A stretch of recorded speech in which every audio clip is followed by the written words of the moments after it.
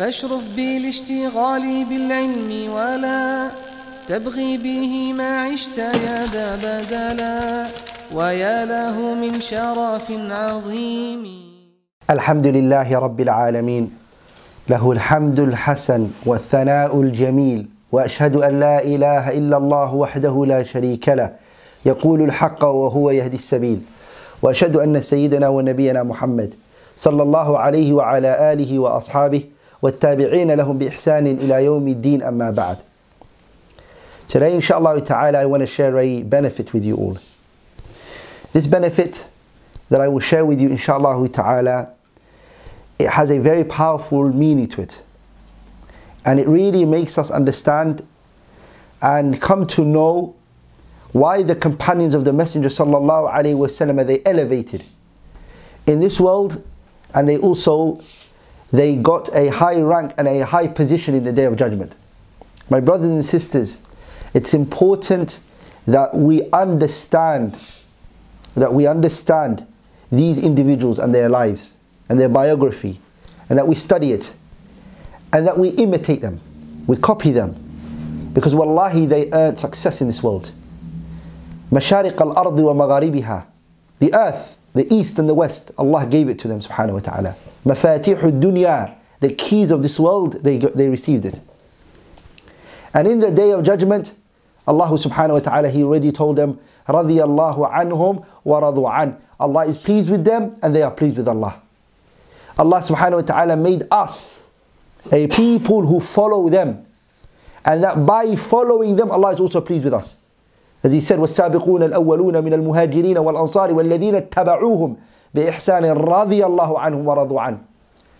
By us following the companions and taking their path, we will receive Allah subhanahu wa ta'ala being pleased with us subhanahu wa ta'ala. Here is a story when Umar radiyallahu ta'ala anhu became the Khalifa. When Abu Bakr as-Siddiq radiyallahu ta'ala anhu, he became the Khalifatul Muslimin. And he was the Khalifatu Rasulillah sallallahu alayhi wa sallam, the successor after the Messenger sallallahu alayhi wa sallam. Umar, who was a man in virtue and in status after Abu Bakr. Umar radiyallahu ta'ala anhu was living in Medina with Abu Bakr. So Abu Bakr came to Umar and he placed him عينه قاضيا على المدينة. Umar was elected. Abu Bakr elected Umar to become the judge and the qadi in Medina. فمكث عمر سنة. Umar stayed for 1 year as a qadi, as a judge. Umar radiyallahu ta'ala anhu, he stayed as a judge for a year. And it was said, لم يفتح مجلسا. He did not open a gathering. Meaning, there was no disputes that came to his table for a year. Umar radiyallahu anhu did not deal with any case for that whole year. وَلَمْ يَخْتَصِمْ إِلَيْهِ اثْنَانِ. Not two people did not come and they did not argue in his courtroom. So what Umar radiyallahu anhu did was, he came to Abu Bakr, فَطَلَمِ مِنْ أَبِي بَكْرٍ إِعْفَاءُهُ مِنَ الْقَضَاءِ. He said, release this responsibility off my shoulder now. I don't want to be a qadi anymore. I don't want to be a judge. فَقَالَ لَهُ أَبُو بَكْرٍ.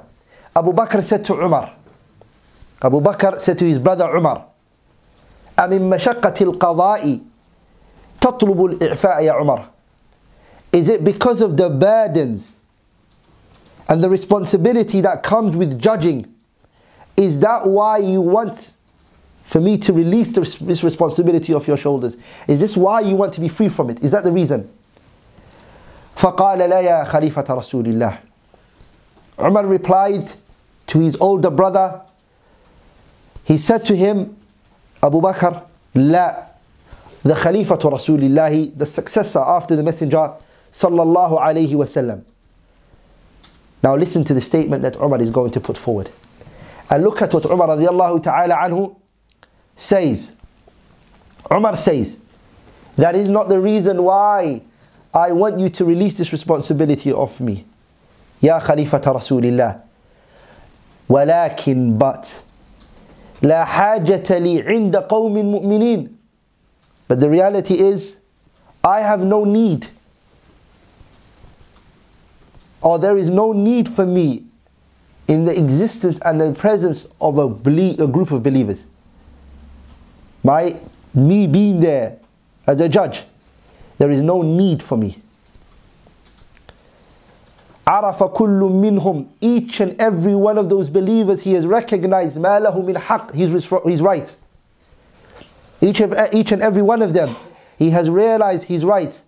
فلم يطلب أكثر منه, he has not requested for more than it. Each and every one of them, those believers that you have placed me as a judge over them, each and every one of them, they don't need me. Because each and every one of them has known, has come to understand his rights, and he hasn't asked for more than it. وَمَا عَلَيْهِ مِنْ وَاجِبٍ, and he has come to know that which is obligatory on him, and that which he has to do. فَلَمْ يُقَصِّرْ فِي أَدَائِهِ, and he hasn't come short in fulfilling that responsibility, in fulfilling that obligation. أَحَبَّ كُلُّ مِنْهُمْ, each and every one of them love لِأَخِيهِ, for their brother, مَا يُحِبُّ لِنَفْسِهِ, that which they love for themselves. Each and every one of them, he loves for his brother that which he loves for himself. إِذَا غَابَ أَحَدُهُمْ تَفَقَّدُوهُ, if one of them is absent from them, and they don't see him for a couple of days, they look for him. وَإِذَا مَرِضَ عَادُوهُ, if he's sick and he's ill, they go and they visit him. وَإِذَا افْتَقَرَ أَعَانُوهُ, if he's in need, they aid him and they support him. وَإِذَا احْتَاجَ سَاعَدُوهُ, and if he is in need, they aid him and they support him. وَإِذَا أُصِيبَ, and if something afflicts him, وَاسُوهُ, they give him companionship. دِينُهُمُ النَّصِيحَةِ, their whole religion is based upon on sincere advice. دِينُهُمُ النَّصِيحَةِ, their religion is based upon sincere advice. وَخُلُقُهُمُ الْأَمْرُ بِالْمَعْرُوفِ وَالنَّهْيِ عَنِ الْمُنْكَرِ, and their character and their personality is to call to the good and to prohibit the evil. فَفِيمَ يَخْتَصِمُونَ, فَفِيمَ يَخْتَصِمُونَ, why would they dispute? Why would they need a judge? Why would they dispute amongst themselves? These are the people you've placed over me, O Abu Bakr. And this is why Umar radiallahu ta'ala anhu, he wanted this responsibility to be taken from him.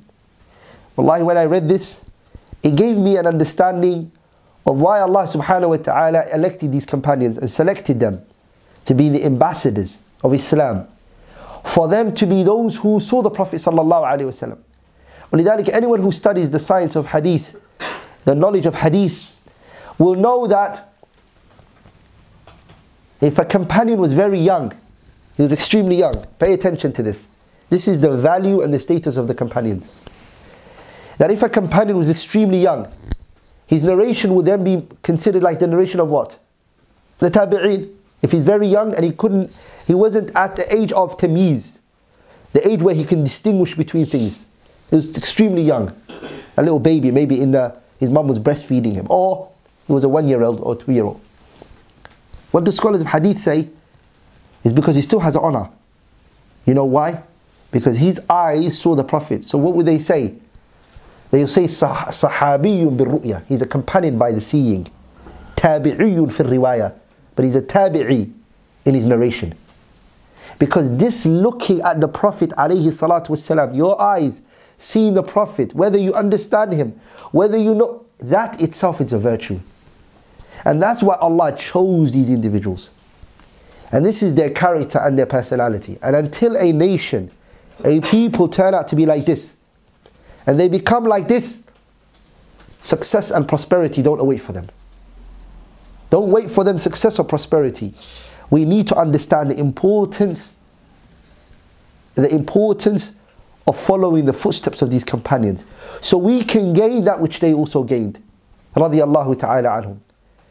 Anything which I have said that was wrong or incorrect, فَإِنَّهُ مِنِّي وَمِنَ الشَّيْطَانِ وَاللَّهُ وَرَسُولُهُ بَرِيئَانِ مِنْهُ. Allah and His Messenger are free from it. سبحانك اللهم بحمدك أشهد أن لا إله إلا الله أستغفرك وأتوب إليه.